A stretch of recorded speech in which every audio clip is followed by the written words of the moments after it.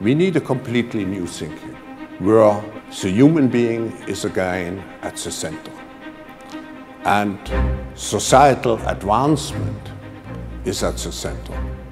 The big challenges which we have cannot be solved by governments alone, but they cannot be solved by business or civil society alone.